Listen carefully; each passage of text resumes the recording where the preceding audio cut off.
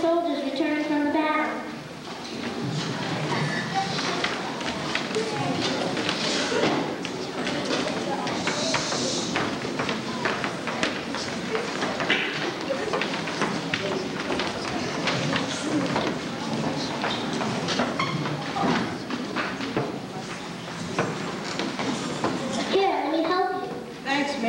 What's your name? Heidi, what's yours? Zeppelin Knight. Welcome home to Otisfield. Yes, home. We've come a long way. Fredericksburg, Little Round Top, Antietam. Yes, we've come a long way down south of Peter, you know.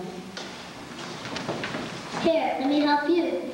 Levi, that's the name. What's yours, ma'am? Heidi, and where did you fight? Gettysburg. It was horrible. But we have our own.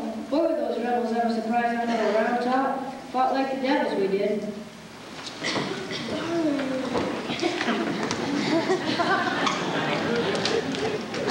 Wait, Levi, have you seen my husband or all soldiers back? Where's my husband? I'm sorry, ma'am, but, well, he fought real hard, but he didn't make it. You could be right proud of him, though. Served his country. Ma'am, are you all right?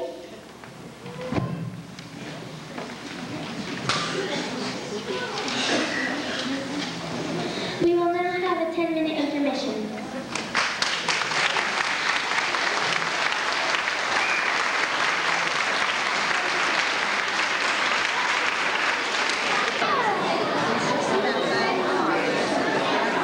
We'll be starting in a moment. Please get seated. Who lost their fathers. I wonder what it was like for them back then in Otisfield. Well, they worked really hard keeping the wood box filled and doing other chores like feeding the animals and working on the farm. They also worked in the corn shop and places like that. But they also had time to sing and play.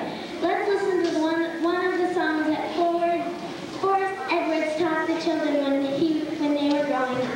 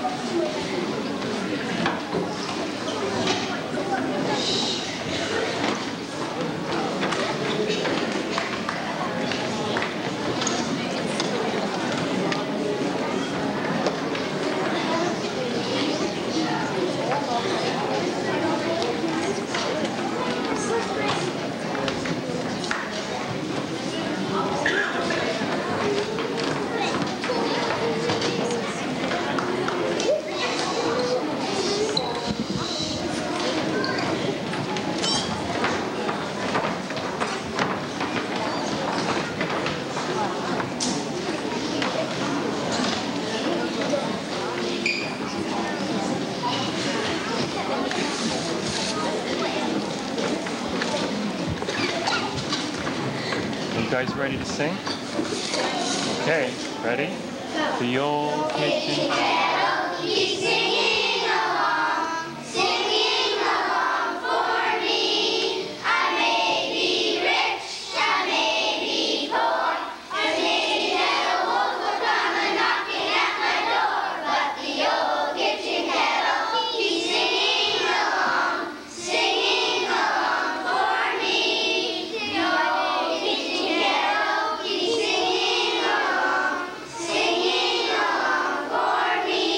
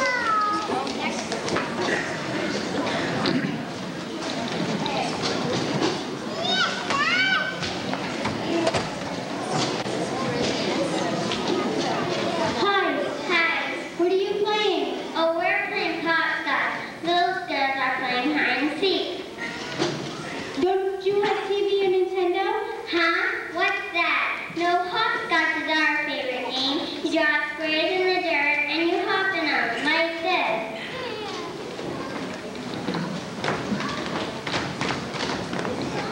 What else do you do for fun? Well, there's the agricultural fair that they hold at the community hall. That's a lot of fun. Hey, you're not from around here, are you? Well, sort of. What do you do in the winter? We have fun in the winter. We hitch our dogs to our sleds and they pull us. We also go sliding down the hill. We start at the community hall and go down to the school. It's great. And sometimes we go skating when we aren't supposed to. Look, here comes the teacher and Jim. Hey Jim, how's it going? Okay, what's the matter with you? You don't look so good. It's that class of mine, the older boys. They are so big, and sometimes I can't control them. With this new ice and all, they're really excited about skating. They said they were going skating, but I said they couldn't until they were dismissed, and they just took off at recess and never came back. What do you think I should do, Jim? Well, you have two things you can do. You can either go skating with them, or you can resign, and if you don't, you'll never be able to teach them again. I guess you're right. In that case, I'll go get my skates. Have fun.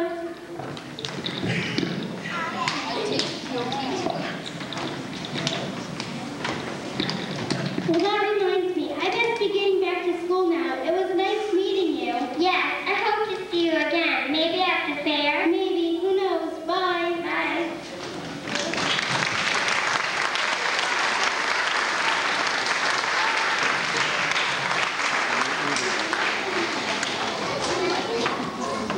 I guess it was really different being a child back then.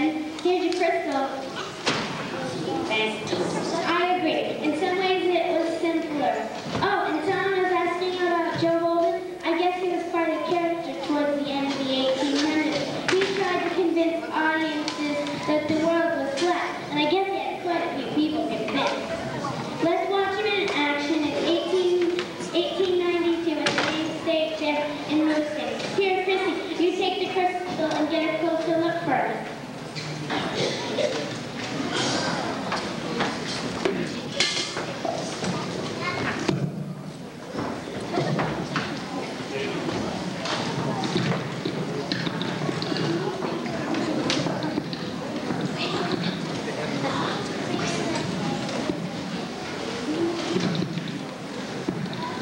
And I suppose you believe the world's round. Louder, David. Louder. Why, yes, I certainly do. Well, Louder. that's nonsense. How could it move around the sun? If that was true, then 6 months from now it ought to be over here. And to prove my theory, I filled this bucket up with water and set it atop the fence post overnight. The next morning, it was still full. Well, I have to leave. That argument gets him every time. Ladies and gentlemen, I have just gotten word that I have been invited to speak at Chicago's World Fair. Excuse me, Mr. Gold, can I have your autograph? You may certainly have an autograph with you. That's Professor Holden. Thank you, I always remember you. I'm sure you will too, my dear. By the way, do you like ice cream? Yes? I thought so. Well, goodbye, and thank you all. You've been a wonderful audience. So that's me, Joe Holden. So why do you ask me about our ice cream? I don't know. Any ideas? Patrick?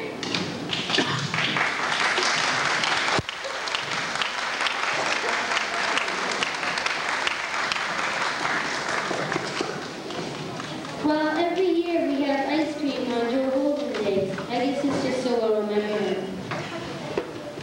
Exactly. And that's why we're studying our history, so that we can remember all these people that who contributed to our town.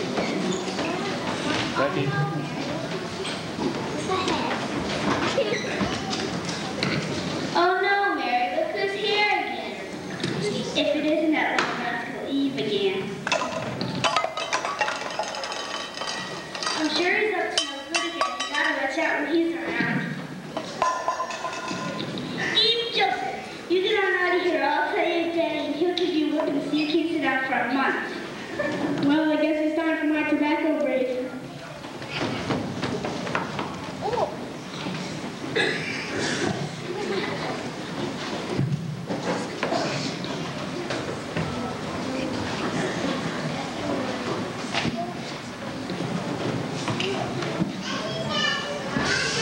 Oh, it's you again, you little menace.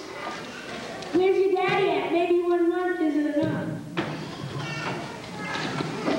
I think it's time for lunch, don't you, Al?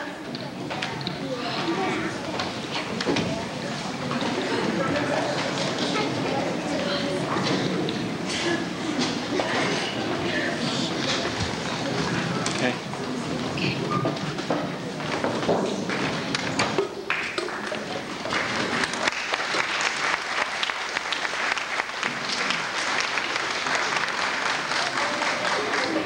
It's okay, Becky.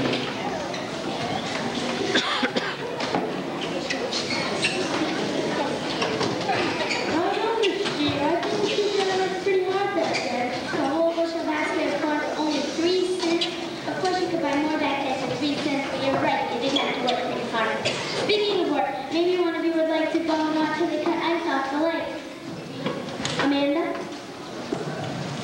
Why would they do that? Well, before they had refrigerators, they had to keep things cold. But why don't you just go and find out firsthand?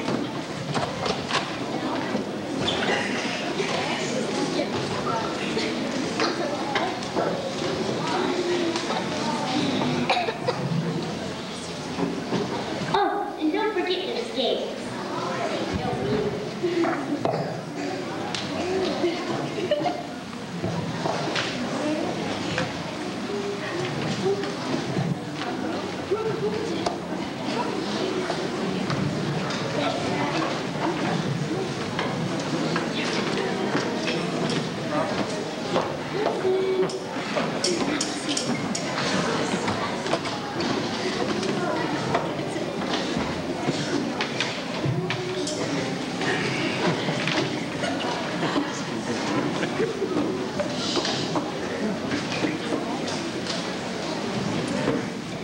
What can I do for you, young lady? I'm Mr. Bean and this is Fred.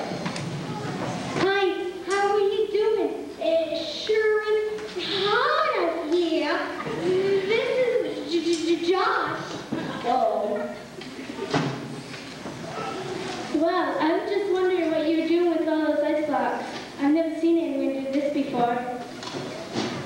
Never where you're from anyway.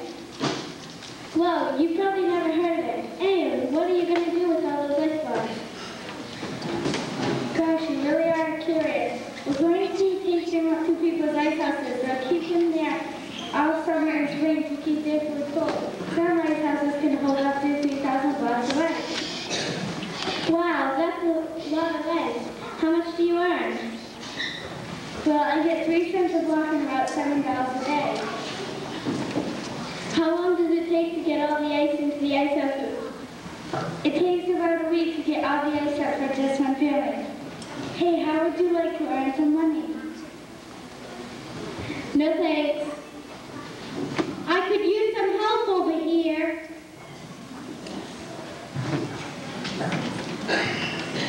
Thanks for telling me everything. Bye.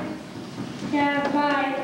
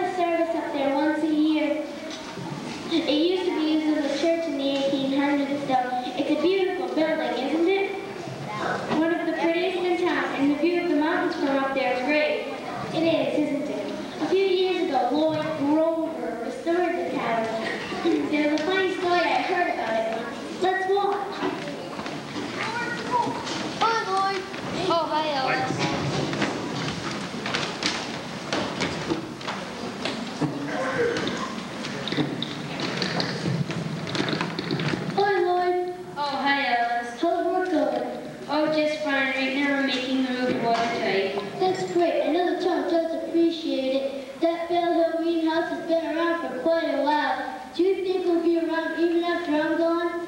Well, Alice, if you die when you should, it will.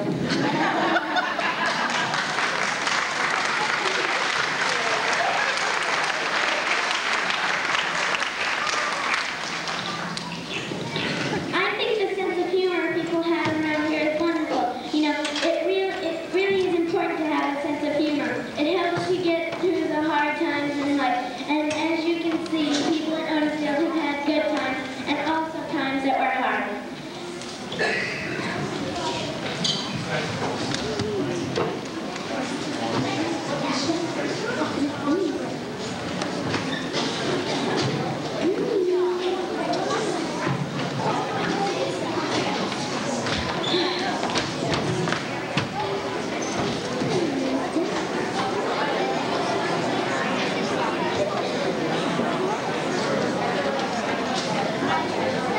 Hello, Mr. B. You said you wanted to tell us more about how times have changed.